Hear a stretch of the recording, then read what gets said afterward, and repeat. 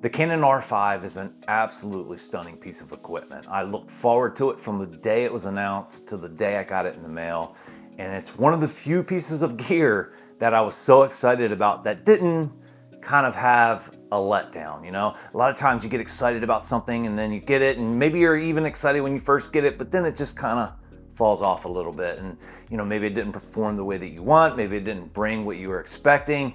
That's not the case with the Canon R5. The Canon R5 is a absolutely perfect camera for anyone who does a lot of video and photo. And I think that's really what it specializes in, and that's why I got so excited about it, was the fact that it performs so well doing video and photo. After using the Canon R5 for quite a while now, I want to go ahead and show you my tips and tricks when it comes to setting up the Canon R5. But if you don't have the R5, most of these tips and tricks apply to most Canon mirrorless or DSLR systems. It's basically tips and tricks within their menu system to help make sure you get the best photo and video possible. Tip number one will simplify your file handling a lot, especially if you're doing a lot of video work with multiple cameras. That way, when you bring them all into the same project, you can easily see which clips come from which camera.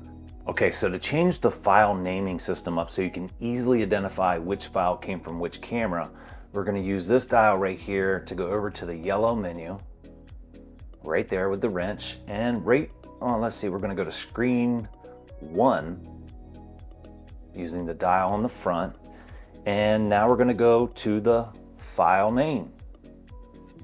And you can see my file name is MW-R5, and that's for Mike Willie R5. And so what that tells me, when I see this in the filing system later on the computer, I know those are my Canon R5 files. I think most of you are used to seeing like something like this 3Q4A. And so your files will start with that and then have a number beside them. However, when you change this, you click the file name, and you can see you can go back and forth here. And in order to do that, you go to change user setting 1 and you type in what you want it to say. Now it has to be 4 characters. Any more than 4 characters and you're not gonna be able to do it. So you gotta find something that's 4 characters that will make sure you know exactly where that file came from. Don't underestimate how valuable it is to have the camera's name on the file name when you bring it into a project. It simplifies things so much when you get into a post-processing platform, whether it's DaVinci Resolve or Premiere Pro or Final Cut. When they're all labeled and you don't have to go in and manually identify it, it makes it really nice. Tip number 2 relates to both photo and video. And some of you guys probably already know about this, but if you don't, I want to show you how I set this up. And that's the information you see on your screen actively whenever you're taking a photo or video. If all of the information's on the screen, it just is cluttered and you kind of miss the importance of some of the stuff. However, when you do it like this, you can really make sure that you get a lot of valuable information from what's being displayed on the screen. Let me show you how to get this done. So what I'm talking about here is all the information you see on the screen. And if I click info, it will cycle through the different screens I have programmed. Like here is nothing, so that it's frame only. Here is the all the info without any frame. And then you have this one, which has my buttons, my main buttons for aperture. In case I'm not looking through the viewfinder, which I don't do a lot of on video, I have the buttons right there. And then this one has both the level and the histogram as well as the buttons. So let's go ahead and hit the menu button. And we're gonna slide over to red and screen 7. It says shooting info display. Now here's some options here, but the one we're looking for is screen info settings. And so I have 4 of the 5 possible screens you can set. Screen 1, if you hit the info button, this shows you the options. You can scroll down and you can add, like this one is your detailed shooting info. This brings up all the stuff on the left screen, or left side of the screen and the right side of the screen. I don't really use that much, so I keep that off. I don't have that on any of my displays. You can add the histogram, you can add on-screen buttons. You can see the level. You can set these screens up so they show as little or as much information as you want. And so what I have is I have this one, the first screen, having the buttons, like I showed you a while ago. The second screen has that level and the histogram and the buttons. The third screen I have turned off because I don't need everything. The fourth screen is frame only, which I like if I'm trying to really concentrate on certain details of the scene. And then I have on the fifth screen is all of the info without the frame. For me, when I'm shooting, what I do is I just scroll from one screen to the other. That way, if I need the histogram, I can scroll over and grab that. If I want to see the frame more clearly, what's in the frame, I can scroll over and get that. It makes it very simple and very easy to take advantage of all the information that the screen will tell you. If you're just getting into the mirrorless or DSLR world, you'll find that you generally use the LCD screen to do a lot of shooting. The problem with that is it's not as good. It's not as sharp. It's not as revealing of what the final product's gonna look like, especially with photography, mostly with photography. I used to use the LCD screen a lot, and then I switched to using the viewfinder. The viewfinder, it displays all the information that you have on the LCD, but it allows you to really kind of get a feel for what the end product is gonna look like. Now, it just takes a little practice. It seems like it's gonna be hard, and it is when you first get started. But trust me when I tell you, it's something that you wanna practice and nail down, because you're gonna get a lot better shots if you use the viewfinder on any camera, but definitely the Canon R5. So what I'm talking about is the viewfinder is this guy. And you know, some of you may not even realize it, but it's an electronic viewfinder. So the image is the digital image that your lens is picking up, but it also shows you whatever's on the back screen.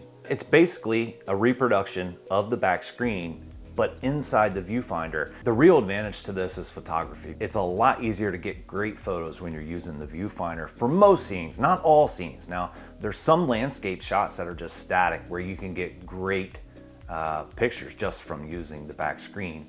In anything that has detail or moving subjects, this viewfinder is the best way to go. Another trick with the viewfinder is that little dial right there, okay? That is your focus, and maybe you didn't realize that was there, but if you look in your viewfinder, you rotate that dial either down or up until the image inside the viewfinder is as sharp as you want it. And that's perfect for people that may have some vision issues. None of us have the same exact vision. So, you know, it's good to be able to dial that in to get that detail nice and sharp, and it gets it really sharp. So make sure you use that dial to get a nice sharp image, and make sure you're using your viewfinder on your photography. On the Canon R5 specifically, and maybe some of the other cameras as well, the switch between photo and video it's a couple of steps, and you know, I'm not a big fan of that, because a lot of times I want to switch like immediately. I don't want to have to go in and hit 2 or 3 different settings to switch modes. You know, a lot of times I've found that when I'm doing that, you know, in a hurry, I'll not get the right setting. I'll not get into the right mode that I want to be in, and it frustrates me. So what I did is I went ahead and reprogrammed the MN button. And that allows me, with one touch of the button, to switch between my photo mode and my video mode. Absolutely love this switch, and I think you will too. In case you're unsure, the button we're talking about is right there, that MFN button. And it's right where all the other main buttons are on the camera, so it's perfectly located. Otherwise, you have to hit menu and then scroll to whatever you know, setting you want, and then hit this button and then get into your mode. With the MFN button programmed, it's one touch. So you go to menu, we are going to slide over to orange screen 3 down to custom buttons, and here we can set the different buttons we want for video on this side and photo on this side. And so we'll go down to the MFN button. And so when you get down there, you can change it for both photo and video. I'd change the button for both photo and video so it does the same thing, because that way you can get back and forth with the same button no matter which mode you're in. And you just go in and you get the photo to video button there and click it, hit OK, and there you go. Now, just with the touch of that button, you're switching between modes. The Canon R5 was designed with several dials, and so were the other cameras. and they don't come preset so you can really take advantage of them. And so with photo and video, your most commonly adjusted settings are gonna be your ISO, your aperture, and your shutter speed. So after you reprogram these dials, with a little bit of practice, this is gonna be an absolutely amazing feature that you're gonna thank me for later, especially if you're shooting through the viewfinder while taking a photo, because if you have these dials programmed just right, then it becomes very easy to hold the camera up to your face, look through the viewfinder, and get the settings changed that you need to get the perfect photo. Let me show you how to get this done. This one's huge to me, and it's right underneath of the one we just came out of. So we're going into Orange 3 and custom dials. I have them programmed for me like this because it's just simpler. But this is definitely going to be a preference thing because, you know, it's different to everyone, but at least with this, I have them all where I want. This dial here is set for shutter speed, while this dial is set for aperture. This dial is for the ISO. And then the underlooked dial for the RF system is this one.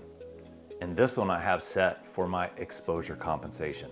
And this works really well with both photo and video, but I really get the most out of it when I'm doing photo because those dials always do the same thing. They're always easy to get to while I'm looking in the viewfinder, and it just helps me have a more efficient process. This one's mainly for you video guys out there. If you're doing a lot of video, you understand the importance of turning autofocus on and off. And you know, sometimes you want focus to stay on a certain object. And the way that I can best describe it is like if I'm doing a hiking video, sometimes I'll focus the camera on, say, a flower or a plant or a tree or something that's really cool to look at. And I'll start the frame with just that in frame and focused. And what I want to do is kind of walk by in the background blurred. And so, you know, quickly being able to turn that servo autofocus on and off, it's huge. And once I discovered how easy this could be, man, it was a game changer because now it's just a touch of a button and I know that focus is gonna stay right where I want it to. I like to program my AF button to movie servo. That way I can turn it on and off as I want to very easily and I can get that focus exactly where I want it. Let me show you how to do that. In our menu again, custom buttons. And now we're just gonna stay on the video side. And you can see right there, AF on is servo AF. And that way, you just go in here and select that. And that way I can easily just touch that button and turn movie servo on or off. This one makes my life so much easier when I'm doing hiking videos. These tips and tricks mean the world to me and they make my life simpler. And the most important thing is they make sure that I capture that moment the way that I want it to be. You know, one of the worst feelings in the world is to be out, you know, capturing photos and videos and then get back to your office, put it on the computer and realize it didn't come out the way that you were expecting. The focus was off, the exposure was off, you know, whatever. And if you've been in this game for a bit, you know what I'm talking about. It's so defeating and frustrating sometimes. These tips and tricks will help make sure that doesn't happen to you. Hope you guys enjoyed the video. Hope you got something out of the video. Tell us your tips and tricks for the Canon system. I've been Team Canon for most of my adult life, and a lot of it has to do with the menu system. Once you really get good at this menu system, you don't even want to step out of it. It's kind of like Apple, right? Like you get used to the platform and the apps and how things are done, and there's no reason to switch. Like Canon's putting out such good stuff that you know, this menu system becomes the backbone of it, and it's simple, it's easy, and it just works. And with these tips and tricks, you can get the most out of it. I hope you guys have an awesome week, and I can't wait to see you on the next video.